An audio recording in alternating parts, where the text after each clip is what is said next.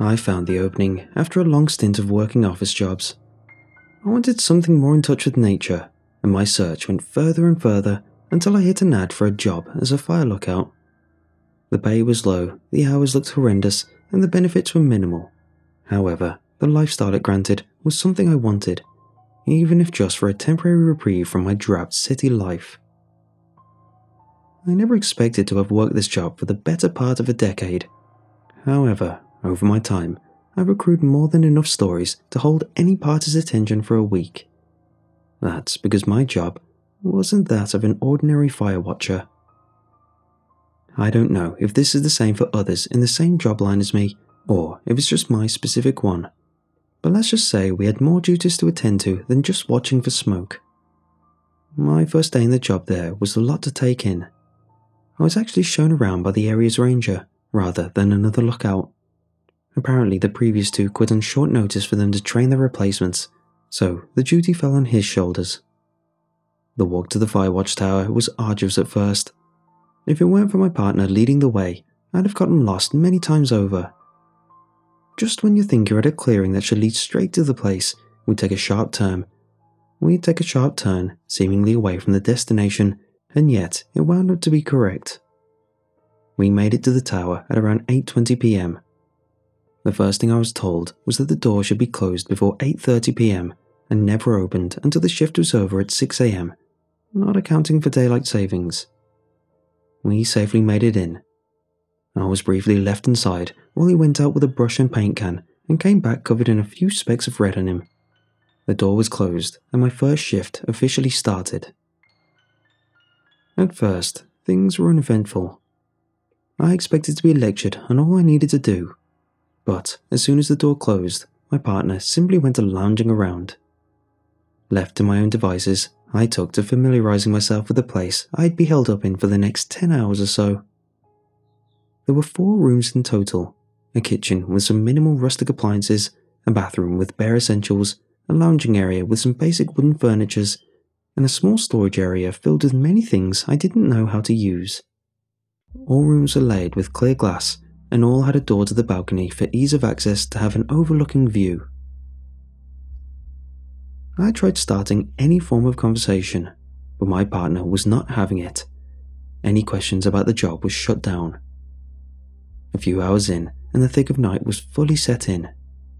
My partner checked his watch, took something out of storage, handed me a pair of binoculars that looked too high-tech for what I thought I'd be doing. When I flicked them on, the view it gave me was astounding. Despite the overbearing darkness outside, I could clearly see for miles through those things. Whether there was some form of night vision or infrared, I didn't know, but I was able to observe a vast area through those things. I took to scanning the horizon for movement, signs of smoke or light. After a while of no activity, I dialed in the distance and started skimming the surrounding tree line closer to the tower. I froze at the most peculiar sight. It was a figure, barely distinguishable from the surrounding trees. The only way I even spotted it was because of the consistent arching movement. I focused the binoculars a bit more and saw that it looked like a person over-enthusiastically waving. I waited to see if there were more. However, it didn't stop.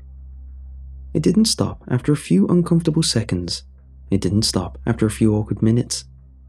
I kept checking through the night, and sure enough, there they were, waving in my direction. When I asked my partner about it, he just grunted and told me to ignore it. Seeing that he'd be no help, I resigned to just checking on them every so often. That was my first shift, and it set the tone for the rest of my career as a fire lookout.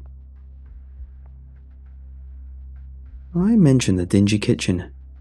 Let me go into more detail. It was a simple room which matched the wooden facade of the other areas of the tower. There was a small fridge with limited selection. The food options were either a lettuce sandwich or salad, which was just lettuce, some cherry tomatoes, or bread if you threw the bland lettuce away from the aforementioned sandwich. On the plus side, you had condiments to make the food more tolerable, if you consider brandless packets of ketchup in the door compartment flavor enhancers. For drinks, you had bottled water. Nothing else. And for snacks, we had lightly salted crackers. This is to say, their hospitality was lacking. At first, I politely used what was provided and masked my dismay to be as polite as possible. However, after a few weeks, I decided my friendly facade was less necessary and decided to bring my own packed meal. The shift started as usual. The ranger left with his can of paint and came back slightly stained. I was left to my own devices and took to just spotting peculiarities. However, during this shift, things were slightly more rampant. There were more waving figures spotted out at various distances, all enthusiastically waving in my direction. If their sole purpose in life was to just get my attention, I hope their life's purpose was accomplished. With the increased frequency, some were closer than they usually were. The glint of white on their faces showed they were smiling wide, an unmoving grin plastered across their face. After having enough of them, I just sat down and pulled out my packed meal. Immediately, the ranger dropped what he was doing and snatched it. Figuring he was ravenous for something that wasn't essentially water leaves on bread, I yelled at him, about to grab it back. However, he just ran out the balcony door, opened the box, and threw it all off the edge. He came back livid, yelling at me that he warned me not to bring in any outside food. The smell of my roast beef sandwich started to waft from the now empty lunchbox in his hands. I hesitantly told him that I wasn't told that, to which he went through some range of emotions, starting from studying me to see if I were bluffing, mulling over his own memory, and then defeat when he told me not to do it again. On top of that, he told me I was no longer allowed outside for the rest of the night and locked all the balcony doors. I figured he'd sussed that that was my favourite part of the job, soaking in the night air and observing nature at night, a cathartic pastime that I was getting paid for. However, as the night went on, I learned it was for a different reason. It started as small thuds, heavy, soft bumps that thudded around outside. It mostly sounded like it was hitting dirt, but occasionally I'd hear a dink off the wooden beams that held up the tower. It was hard to see much outside from the angle of the windows, but with the use of the binoculars, I could see movement just below the tower. I didn't manage to see what was hammering around outside that night, but the fact I could hear it was quite concerning, as we were so high up that you'd barely be able to hear an elephant thundering outside. Whatever was outside was hitting the ground with ferocity. When the shift ended, and we eventually peeked outside, I saw what remained of my food that hit the ground. Crumbs and wrappers were scattered. Some had fallen in the many large divots that were now punched on the ground.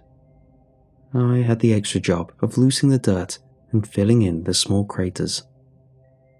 Without giving too much info on location specifics, I can say that the area we're in barely gets any visitors. This is fortunate to the safety of the public. However, because of this, when someone is spotted here, it's always hard to know what to do. Whilst making my way towards the tower, I saw a group of young people. There were 4 of them, and they looked like they were ready to spend the night in the sticks. At this point, I wasn't trained in dealing with others, but I also felt a moral responsibility to try talk them out of it. I called over to them and tried my best to warn them, without divulging any specifics. They seemed to heed me at first. However, a brazen one asked me if I was a ranger. As soon as I admitted I wasn't, I could see all my credibility was gone, and they left with a hollow agreement that they'd stay safe. I made it to my shift in time and saw the ranger returning with his tin of paint, red specks dotting his right arm. We lounged around, doing our usual affairs, but I couldn't get the hikers out of my mind. I toiled with the idea of bringing it up, but knew that most things I asked were often shot down. Eventually, I took a deep breath and asked what we should do if we saw hikers going in at night. With this, he took pause from the book he was reading. Though he didn't move, I could tell his eyes were no longer focused on the words, but rather fogged over as he went deep into thought. After a few moments, he returned with an exasperated sigh, and just asked, "How many?" Huh? I thought. When pushed again, I just said 4. With that, he went back to reading his book, and all conversation ended. That shift was particularly uneventful. I simply took to watching the trees, seeing if I could spot any nocturnal animals until the light started peeking itself from the horizon. Rather than parting ways, the ranger told me to follow him. We walked around the common entrance of the tree line, near where most people parked before walking in. Once there, I felt a tight grip on my shoulder and realized the ranger was grabbing me tightly, his other hand doing the same over his eyes. I hesitantly asked him what he was doing, and he just sternly told me to do as he said. My orders were to tell him the moment I saw those same hikers. So, there we waited, from 6 in the morning to around 9, waiting for any signs of movement. I was sat uncomfortably while the ranger never relieved my shoulder, nor his eyes. Whatever he was doing, he was heavily committed to it. Eventually, movement emerged from the tree line. The group had returned to their car. They had smirks plastered across their faces. Whatever they got up to the night before, they must have had a lot of fun. I muttered to the ranger that they were here, and his grip tightened as he readied himself for whatever he was going to do. I watched as they packed the gear back into the truck, moving very jovially, almost dance-like movements. I wondered if they were high.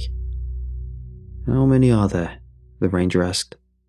"5, same as I said last night," I replied. "5? Not 4? He probed. "Yeah, they don't seem shaken up from anything. In fact, it looks like they had a lot of fun. They seem very happy," I shot back. He sighed and asked me to read out their license plate, to which he called into his radio, adding it was another code 147. I didn't realize what happened until the ranger recalled me back the events of that night, in which he adamantly told me I originally told him there were 4. I tell the story how he told it back, though when I search my mind back to that night, I always remember telling him 5. Let me tell you about Dave. No, that isn't the name of the ranger. I never did get his name, something which bothered me at the time, but later learned was a wise choice. It didn't take long for me to become a savant at the job, though that wasn't saying much knowing how few responsibilities I had earlier on. We met at our usual time. The ranger went about his business with the red paint, and I set up my itinerary for that shift. I spaced out my watch time with frequent small breaks to do side projects, read, browse my phone, dabble in dating apps. Shifts were more bearable when I knew something was waiting for me after the session of vigilantly staring out at the tree line. I was so fixated on some movement in the far bushes, possibly my first sighting of a deer, that I was startled when I heard something eerily close. It wasn't the crumble of twigs or dirt being moved, but a simple, polite, "Hello." After quickly settling down, I looked to the ground where a person stood, barely illuminated from the tower's light. I was so dumbfounded I didn't respond, which prompted a second, elongated, "Hello." Snapping back to reality, I replied with an equal pleasantry. "I'm terribly sorry. I seem to have lost my bearings. I was trying to head back to my car, but I keep looping around. Could you come down here and help me?" He said this in the most polite tone I've ever heard. He had a light note to his voice, spoken through a constant, brimming smile. I smiled back and engaged in conversation. After a few back and forths, I learned that he often walked the lovely trails in this area, and even offered to show me around to some nice scenic spots. This warmed me, since that's exactly what I wanted. To learn more of the area, to really get in touch with the beauty of the land. All I had to do was come out and help him find his way. I told him I'd be right down and went back inside. However, the more I walked, the slower I went. All I could think about was how I was told never to open the door. Was that to make sure I didn't leave shift, or was there another reason? Under any other circumstance, I would have taken my own initiative, something I prided myself on when I applied for the job. But with all that I'd seen so far, I found myself second-guessing myself. My body was mimicking my thoughts by leaning towards the stairwell and then pulling back towards the ranger. After a few back and forths, Eventually, the ranger took notice, and with a confused look, he asked what I was doing. I stared at him, as he gave me a curious look, like a father looking down on their inept child. I mulled things over, but eventually cracked and told him all I'd seen. He just stared at me, not saying a word. Eventually he sighed, got up, grabbed some ornaments off the table and went to the balcony and started hurling them off the edge, all while screaming expletives mixed in with demands for him to go away. I didn't move, just stunned by the whole act. Eventually, the ranger returned, sat back down and carried on reading his magazine like nothing had happened. I knew I wouldn't get a word out of him, so I just went back to my watch.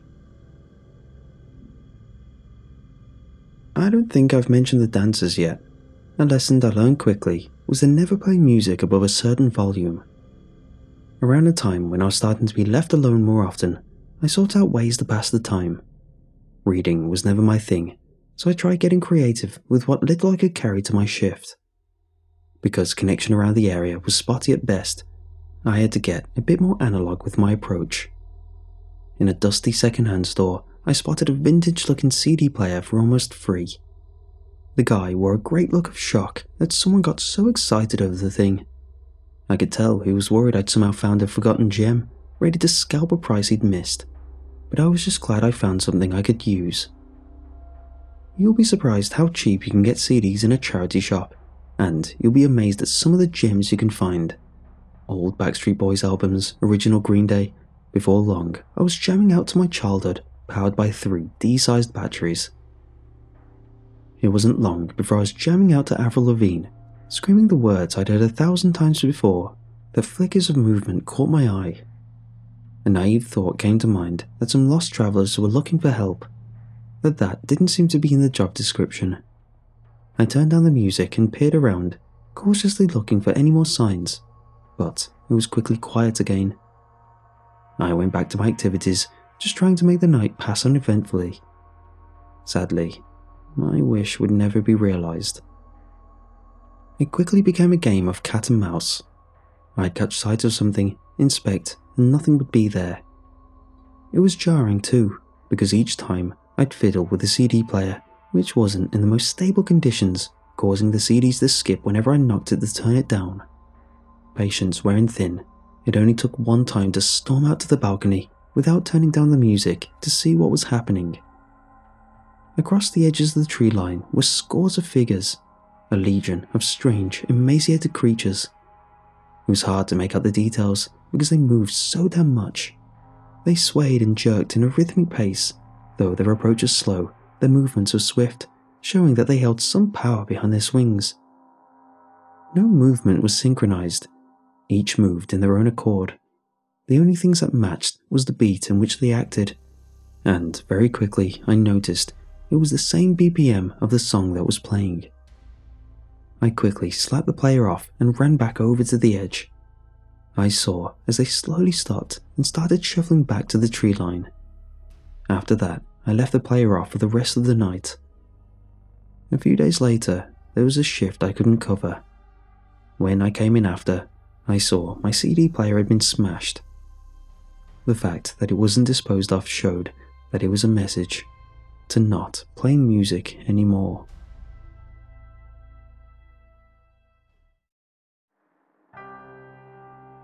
I learned a valuable lesson when the lights went out. It was a quiet evening. I had the ranger to manage me for the night. I'd learned to enjoy reading, despite it not being my favourite pastime, and it was turning out to be another uneventful night. In the station, we have minimal lighting, a few small lamps and a pendulum bulb. This obviously makes reading more of an ordeal than it should be, and it's a mystery how the ranger keeps it up. Because of the dim light, it was noticeable when the darkness suddenly felt oppressing. The room felt dark. I looked at the lamps and they were all still on. I checked the pendulum and it too was brightly lit. I looked at my manager to see if he noticed it, and he indeed had. He was looking out towards the balcony, and his eyes were bulging. That was the most emotion I'd seen him display, and I'd watched him watch a person get dismantled in seconds. I looked out the balcony too, and at first I couldn't piece together what was wrong. It was dark out, and I couldn't see anything stalking out the woods, something I usually looked out for. I couldn't even see to the tree line. In fact, the more I looked, I realized I couldn't see anything at all. I looked up and realized everything was black. There was no moon, there were no stars. Immediately, my manager went around the rooms, turning off each light. I barely produced a whisper, about to ask what was happening, but he quickly shushed me. There we sat, in total silence, in total darkness. This lasted about an hour, though, as you can imagine, with a lack of any stimulation, it felt a lot longer. Even though it was dim, it was almost blinding when the light started to return from outside. The air of oppression was lifted. We turned the lights back on, and went on like nothing happened. It wasn't until another time that I found out the consequences of doing things wrong. Dave found a wife. Every so often, I saw some hikers graze the outskirts of the zone I patrolled. A woman and a child. The brief times we spoke, she'd talk about how this was how she bonded with her son, now that she was a single mother. Sadly, her husband passed away a while back, and for some time she lost the deep connection with her son that she felt mothers should have. It was rare, but when we'd bump into each other, we'd always swap pleasantries and tips on navigating the woods, though most of mine turned into warnings of the many areas in my zone. I learned that her name was Lisa and her son was Joe. Sadly, I made the mistake of telling her my name. Now I know why the ranger never told me his. For the sake of brevity and not repeating the same mistake, I'll supplement it with the name Jerry. It was night, another shift on my own, when I heard a voice calling out to me. A familiar voice. It was Dave. In his meek demeanor, he told me he had something important to show me. I sighed, knowing I shouldn't engage. Go away, Dave, I'm not interested, I yelled at him, learning from my many other encounters with him. You don't understand. The most amazing thing has happened. I'm in love. He shot back, a vibrancy to his tone now. This piqued my interest. Usually, his endeavours involve trying to get me to come out. Ooh, I hurt my leg. Help me, there's a bear. I've lost my glasses and I can't see. But this was different. He wasn't enticing me outside. This was something I could do from the balcony. This was new. I made my way over, mostly confident that I'd be safe. It turns out I would. But what I saw made my heart sink. Dave was now standing there with Lisa and Joe. Both had enlarged smiles, jovially stretched, though their eyes didn't seem to look happy. Dave, however, had a genuine smile on his face. He got what he wanted. Calm down, I want you to meet my new family. They're excited to meet you, Dave shot out, love in his voice. I'm not interested, I replied bluntly, though I was hiding pain.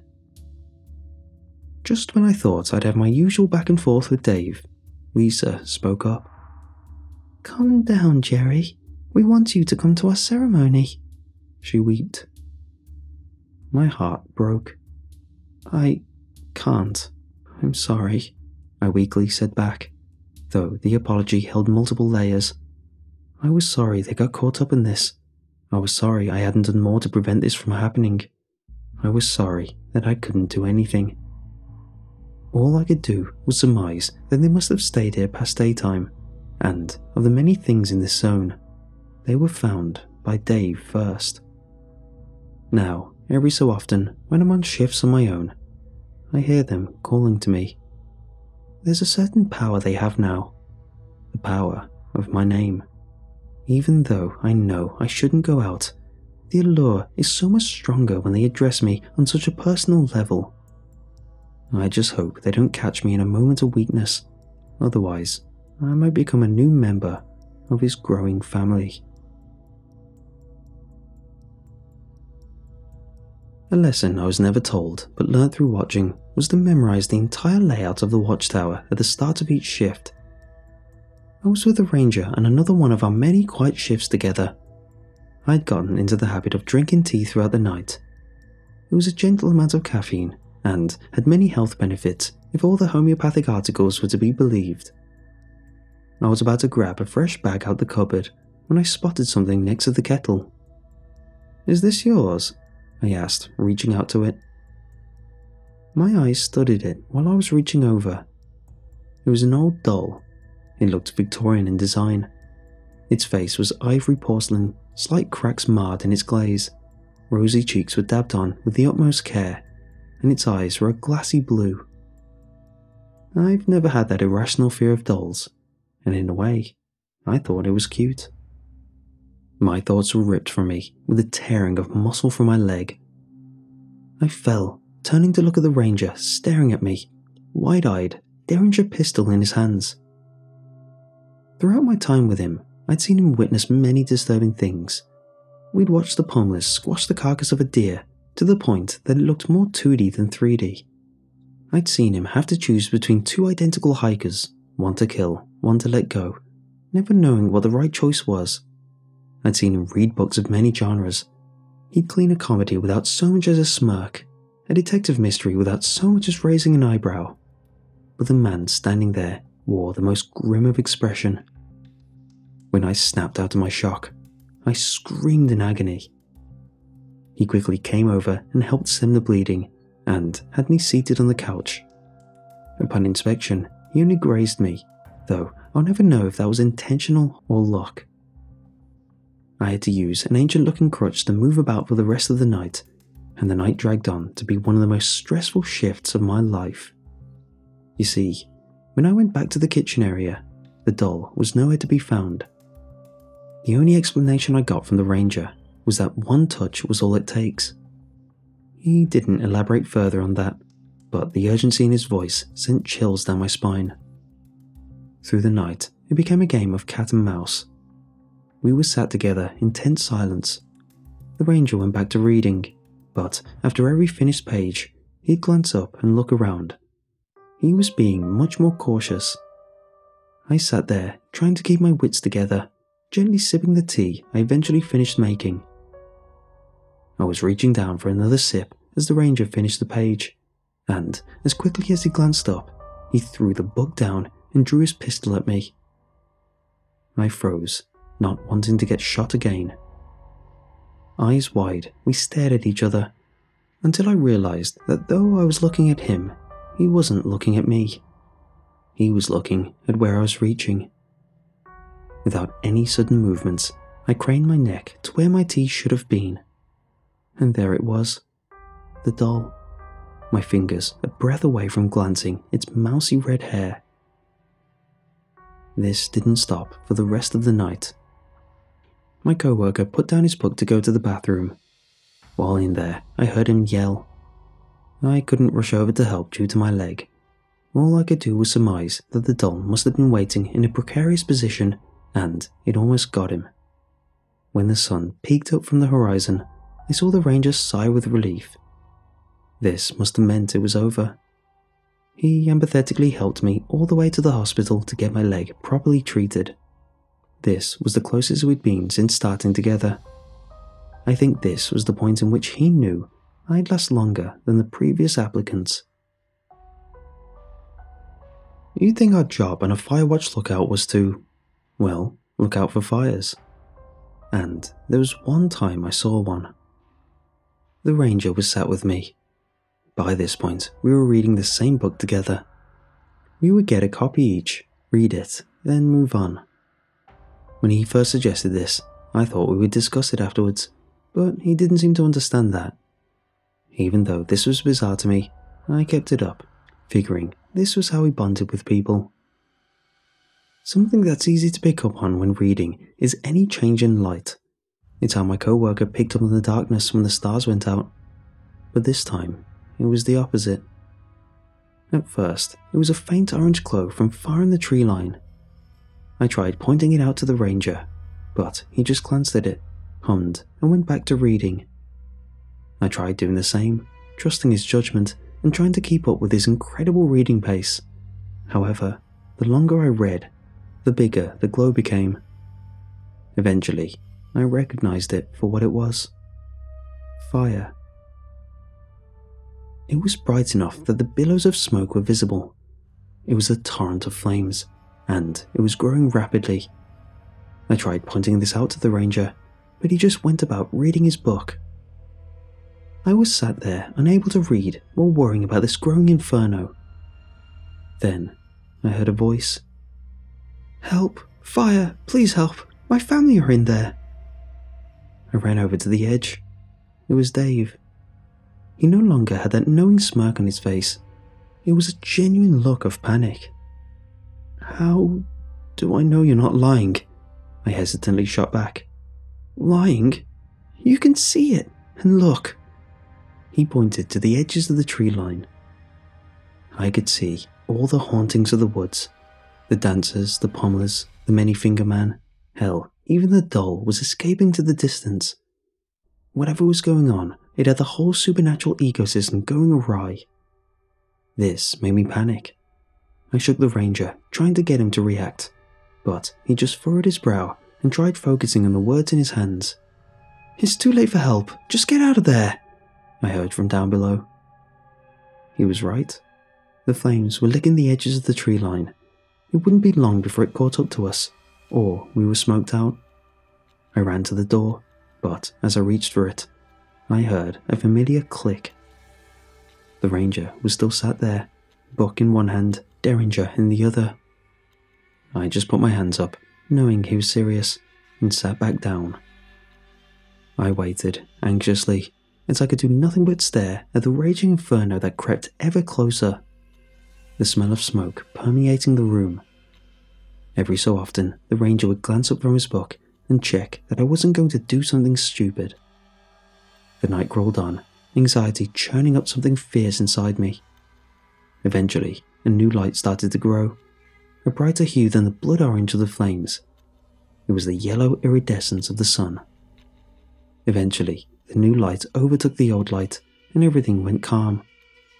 When the shift ended, on the dot, my co-worker got up and left. I followed suit, anxious to see the results of the damage. There wasn't even as much as a speck of ash, no lingering smell of smoke, not even the residue left after flames lick wood. It seemed it was yet another trick of the woods to get us to come out, and this one almost worked. These events are never just one-offs. Often they can happen many times, but always at random. There's no way you'll predict what you'll run into in each given night. However, sometimes things fall out of your control. You can do everything perfectly, but another factor will change the expected outcome. I was on my own one shift. I prepared things to do to the best of my knowledge, and I picked up my fresh book. By this point, I'd taken a liking to reading. I understood why it was my partner's preferred pastime. It pulls you away from the drab boredom of the night, but keeps you aware enough to react to things happening. It also has zero technology for any external interference. Don't even get me started on when I tried to bring in an old TV. I was a few pages in when I had to squint harder to read the fine print of my book. It was dark again, that same oppressive darkness that enveloped us a few months back. Knowing what to do, I went around snuffing out all the light sources. For extra measure, I even turned off my phone. I sat back down, defeated, knowing my only pastime was gone. I resigned myself to sitting there in the oppressive darkness. It's strange, seeing the sky so empty, a thick blanket of black covering everything around you. There wasn't even a drop of light pollution from the nearest spot of civilization. Everything was completely blank. This is why it was easy to spot when something popped up.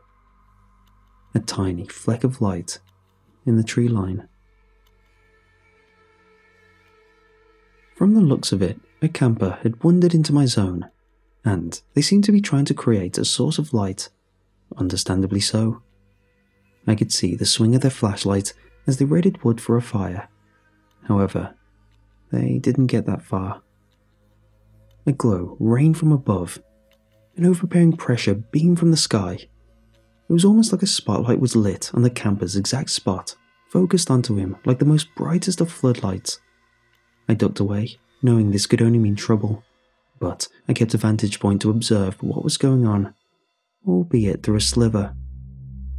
I glanced up and saw that the light wasn't just an illumination source. It was an eye. It was glistening in a gargantuan size. Staring at the camper, they must have been frozen still from shock, judging by the lack of movement from their flashlight. I saw the most curious thing. The stars started dotting in and out at the edges of my vision. At first, I couldn't figure out what was going on. Before I knew it, the light sucked up the camper faster than I could blink. One moment he was there. Another, he was a dot zipping through the sky into the eye that also seemed to be a mouth in the center. Suddenly, more stars flickered into view as the edges rippled away, and as the eye closed and left, I realized the stars didn't disappear. They were covered. They were covered by this strange, titanic umbrella of a creature. It fluttered away like a jellyfish, content with his catch. After a safe period of time, I turned the lights back on. And went back to reading. These are only some highlights of the bizarre things I've seen on this job. I haven't even told you about the mouthless deer, the kidney repairman, and many others. And as time passes, I only discover more strange phenomenon. Some even my partner hasn't seen. It's trial and error trying to figure out how to survive each new thing, and it's starting to make sense why so many people come and go in this job. Now I know they don't quit like I had originally thought. Still though, a job's a job, and I'm pretty good at this, so I'll keep doing it as long as I can. For now though, I hope you enjoyed some of my strange work experiences. I hope your job is more mundane than mine.